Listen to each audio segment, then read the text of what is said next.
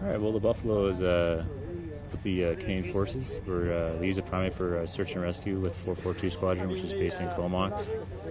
All right. Well, today what we're going to do is we're going to kind of demonstrate the capabilities of the Buffalo. So it'll be short takeoff and landing techniques, and also the kind of the ability of it as a search platform. It's able to fly in tight areas of terrain.